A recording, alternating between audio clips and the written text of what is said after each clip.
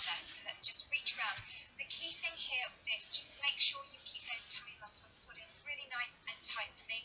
And what I'm doing here is I'm really helping to tone through your waist. And again, really focus, belly button tight to the spine.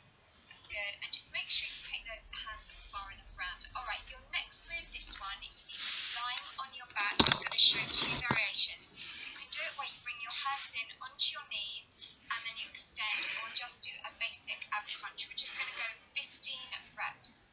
That's good. So again with this one, keep your tummy tight. I know a few of you said the last ab session was really hard, so I wanted to just show you some variations if you found it too much on the neck. This one is tough because we're taking the arms and legs away, so we're really challenging those abs. Okay, just keep that going.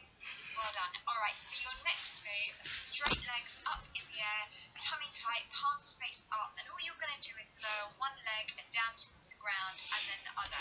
If you find that too hard, do it with a bent leg. We're just doing 10 reps. The key thing is, as you take that leg down to the ground and as you draw it up, really draw your navel tight down to your spine, so we'll work more into the deepest abdominal muscle called your transverse abdominis. And again, this is quite advanced, so if you want to, just follow me in the top corner.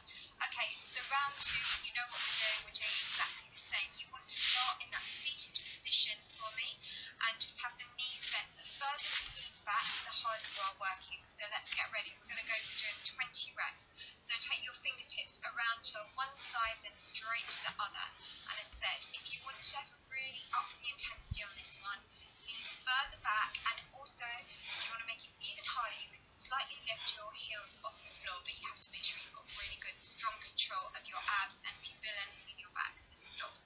So your next one, lie down on your back, have your hands on your knees, head lifted off the floor, and then we're just going to extend your arms and legs away for 15 reps. If you find this too much on the neck, just go for doing a basic crunch as I'm doing in the left hand corner. And remember, if you don't like doing these seated and floor abs, I will always leave a description, a link rather in the description box for my standing ab workouts. We're nearly done. Let's just go for a couple more on there. Tummy stays tight. Extend those arms and legs away. Alright, so let's now go to those single leg heel down, drop downs, whatever you want to call them. Key thing with this, just make sure you're lying down now. Make sure your palms are facing up. If you've got a straight leg, lower it down to the ground. We'll do it with a bent leg, so we're working with a shorter lever, which just makes that a little bit easier. So tummy stays tight. It's a quick workout today.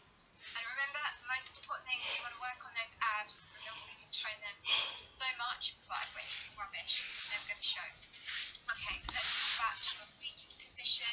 Tummy is tight, knees bent, heels on the floor. Let's get ready, and let's take those hands around from one side straight to the other. Good. So we're just doing 20 reps. Really feel that working through the waist for me. Doing really well. Good. Reaching around.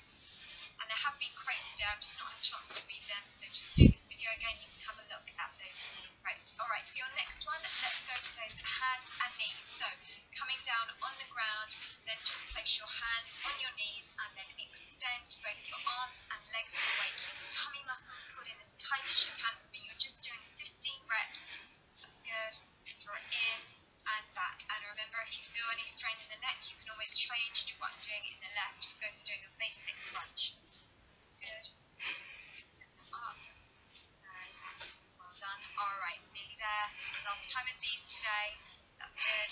And let's get ready now. Let's just take it straight and leg drop. So you've got the legs extended straight up, palms facing up so you don't put any pressure through the hands. So it means we're doing all those work on the abs. It's really important here. Just imagine you're pulling your belly button as tight down to your spine as you can for me. Keep that going. You can do it the harder one with a straight leg. If you want to make it a little bit easier, just do it with that bent leg. And we're nearly done. Good. Keeping that focused. Perfect. So well done. That is your workout done today. So remember, as I said to you, for abs, and what's a really good idea now, just stay on the floor for me and just stretch your arms above your head and point your toes away. Just try and make yourself as long as you can. That just gives you a lovely stretch through your waist. Today we've worked your major abdominal muscle groups. We've worked all three of them. We've worked your waist, your transversus, and your rectus abdominis. See you next hip workouts.